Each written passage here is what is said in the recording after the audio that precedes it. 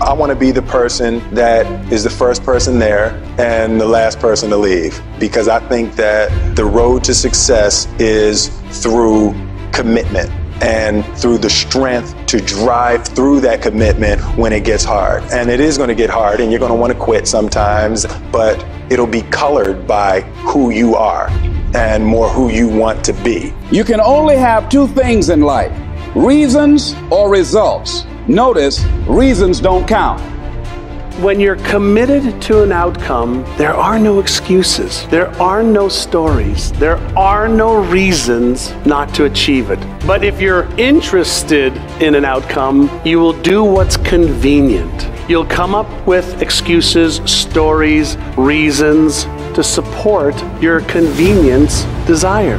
And so here's my question for you. Are you interested or are you committed? As you think about this that you know you need to handle, what are you going to do? Write down 3 strong reasons on why you know you must take action. And be explicit and descriptive in your reasons, because your reasons have power. Your reasons will drive you. When you have doubt, when your faith becomes weak, your reasons will fortify your faith. When you have an inner conversation, say, no, don't do that. Your reasons will become your rod and your staff to comfort you, to take you through those challenging moments. And what you will find, that when you decide to act, when you decide to take life on, when you're stretching out, when you're taking life by the collar, and you know that what you're doing is right, it gives a special meaning and power to you. You'll begin to discover some things about you that you don't know you've got when you put yourself in that type of challenging situation.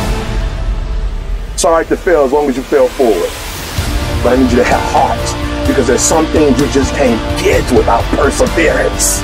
You gotta have heart, because sometimes you'll get hurt and you gotta be able to bounce back. You gotta be resilient. Sometimes you're gonna face obstacles. You might pass the test on the 4th try, not the 1st, not the 2nd, not the 3rd, and you gotta have the ability to get back up and act like you ain't never failed in the first place. Are you hearing me?